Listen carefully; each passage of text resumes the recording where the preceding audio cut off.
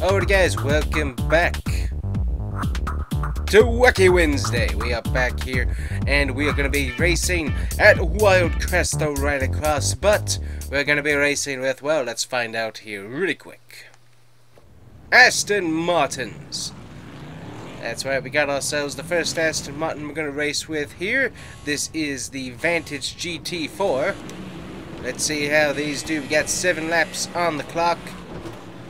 So let's see what we can do around this very quick rally course. I already got damage on the front end there. Got cars jumping all over the place here, and they're going insane into the barriers there. Definitely fun to race from behind, as you get to see all of this nonsense there. He totally takes out the barriers. We take out his rear end there a little bit. Got 18% of damage. We got the Joker lap right there. Very tight turn as we come into basically turn number 4 there, if you want to be technical. It is like an oval to some extent, just with added pieces of the track to it. Over the nice little dirt jump. That's always fun, especially if you get enough speed. So we need to hit the brakes and downshift as we come into turn 1 there. Make sure that we can get enough grip, that's hilarious, grip to be able to make the turn. And then the rest through here is pretty easy to manipulate. The car drives really good like that. Just gotta make sure we don't totally lose control going there to main turn number 4. Oh, 3. Oh, 2. Yeah, turn 2 there. So there we go.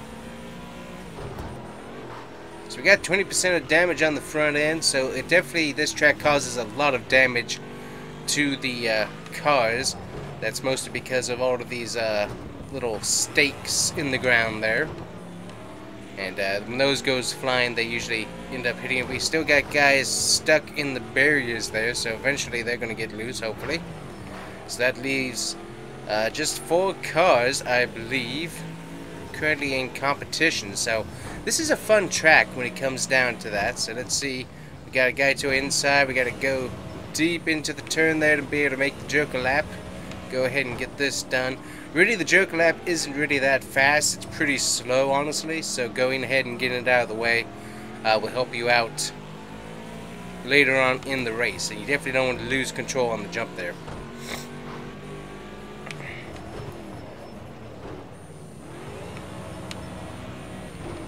So we got the guy way out there in the lead in front of us. These guys are still stuck. Oh wait, the leader has wrecked.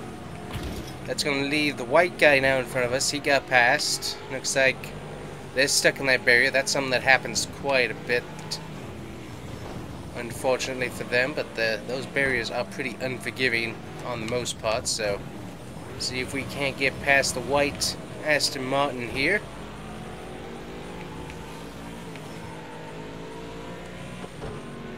And hit the jump at over 80 miles an hour. Definitely a lot of fun there.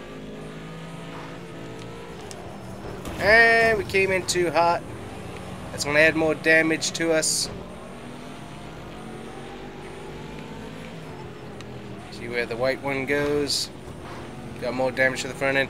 Yeah, you collect a lot of front end damage on this wreck. Whether it's the car is braking, you just don't get the braking zone right. Or if it's just all of the barriers that are around the track. It ends up being a lot of damage. There we go, so there's some more. Amazingly, no suspension damage yet, which is definitely a blessing.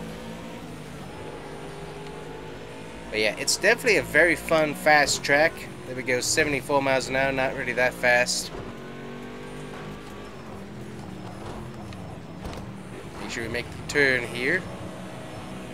So we got the lap car trying to make his way through. He totally gets himself loose and messes that up.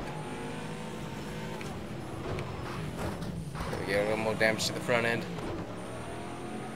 But yeah, it's hard. It's a hard track depending on how you enter the turn. Because basically once you enter the turn wrong one time, I mean, it messes up your entire lap and usually results in a lot more front end damage, typically. We're trying to catch that white McLaren there. Hopefully he wrecks into the tire barriers here soon. I can hear my front bumper wiggling around, so it's loose and dragging, so that's not really helping us out a whole lot. Alright, he missed the tire barriers there, so we go for a jump. It's definitely a very fun track, that's for sure.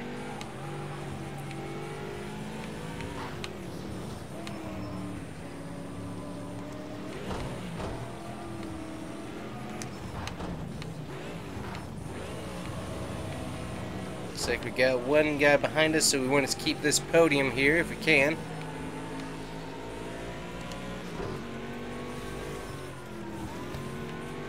And we will get it.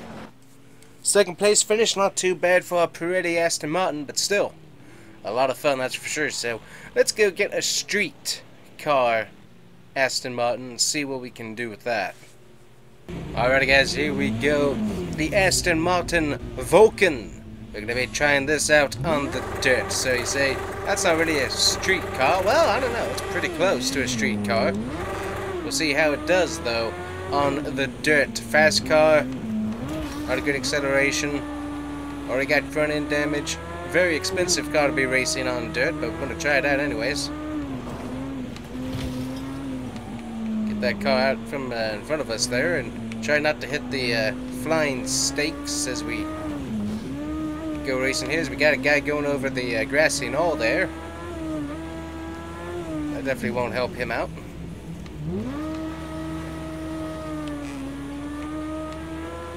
Car gets pretty loose in the dirt. Actually handling pretty decently, I must say. I like it. I wasn't expecting it to handle this good. We did do some modification to the suspension, gave it a bit of a lift, just so it wasn't digging into the dirt, hopefully, as we hit one of the stakes there. That's not helpful.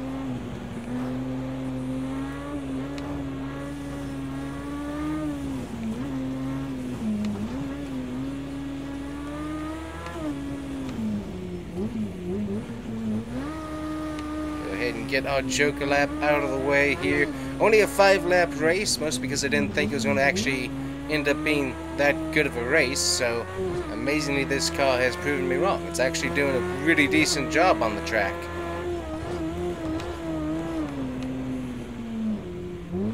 If we can get the turn.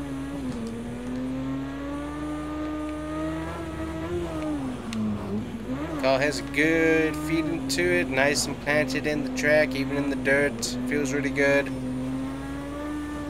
Amazing. This obviously is not a race car, quote unquote.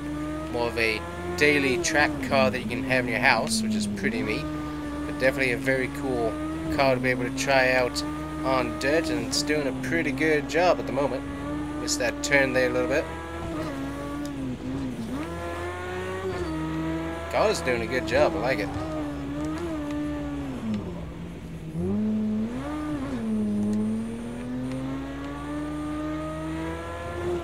Amazingly, not nearly as many issues with cars losing control as we had in the first race. Nobody currently is that far back. Everybody's still in pretty decent contention for a win, so that's nice to see. See guys taking the Joker lap there for the final time. 3 of them taking it all at the same time there.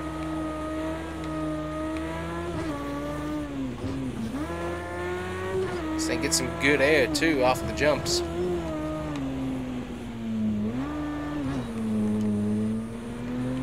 Making sure that you hit second gear when you're accelerating out of the turns is very important, or else you lose traction control. So trying to make sure that we do that on the exit there, turn 1 basically, just so that we don't slip and slide.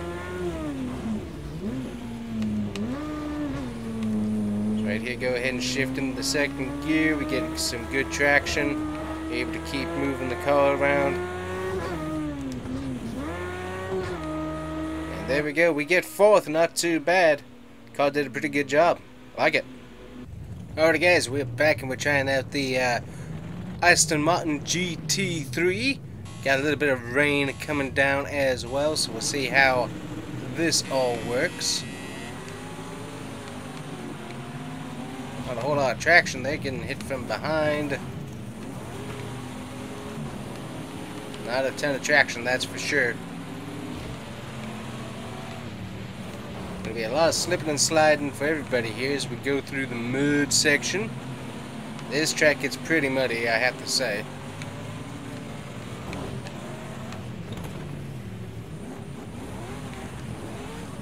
Ooh, really got loose there.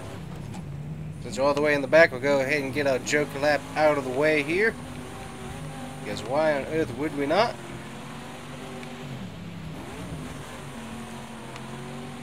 Yep, it is pretty slick. That's for sure. Good night, losing control all over the place.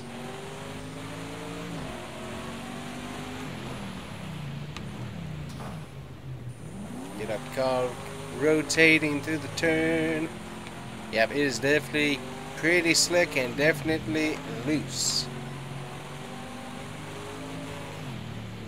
Yeah, not one of your best tracks because you got obviously with the transition of the mud or dirt as it were, and then you got the asphalt / concrete sections with the mud and the water all kind of mixing up. It kind of makes for a pretty rough track to be able to race on because you got the dirt populating now onto the asphalt with the rain and all that, making things pretty slick and pretty hard to control a car on as well.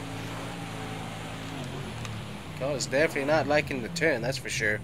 Very swirly. Yeah, definitely not having the traction that it needs. Doing some decent laps compared to our first one, but still not very good, as the rest of the field doing a good job putting some distance between us and themselves. Rain's almost stopped, it looks like, so that's nice.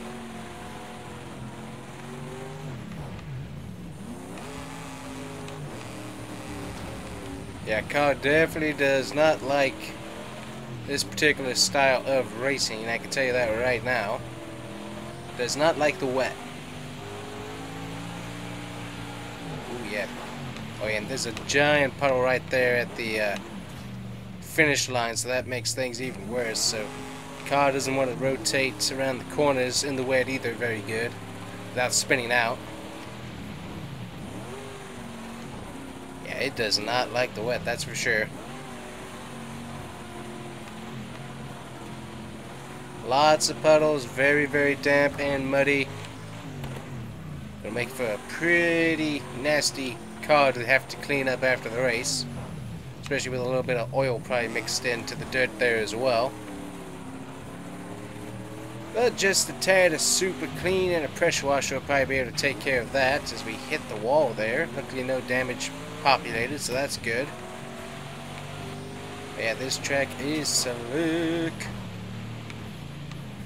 Yeah, you can see the car just trying to turn around as it hits the puddles and stuff.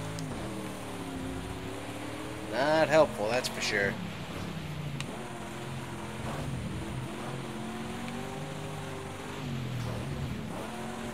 Yep, so definitely would not recommend driving Aston Martins on this particular track in the wet. Not one of the better combos.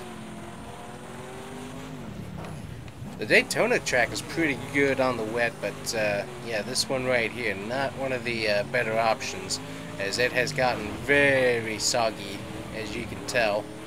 Storm has moved out and the sun's come out, but that's not going to dry it in time for us here.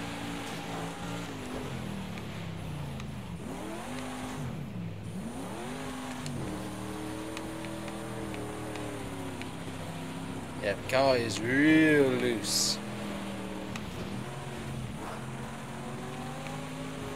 Kind of see a slight groove of where everyone else is racing slightly appear on the track, but not a whole lot to work with, unfortunately.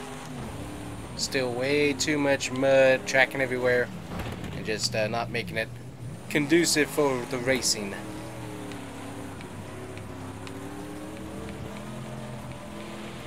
Fun car to drive though, enjoy it. If probably be a little bit better on a drier track there, but still, fun car to drive. A little bit faster time there around the tracks, not too bad.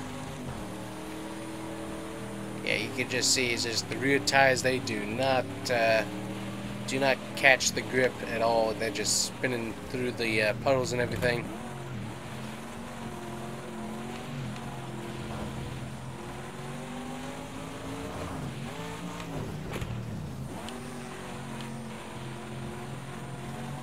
Ooh, a little bit quicker that time.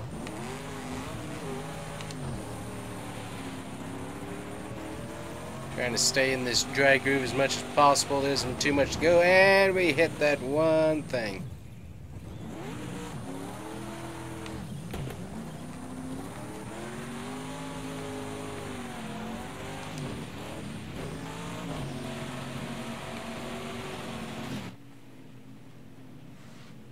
Oh, we finished it, but yeah, definitely not what I would recommend with the conditions. Not the best, that's for sure.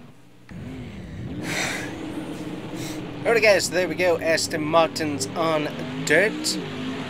Not the worst race I've ever done, but definitely could have been a wee bit better, that's for sure.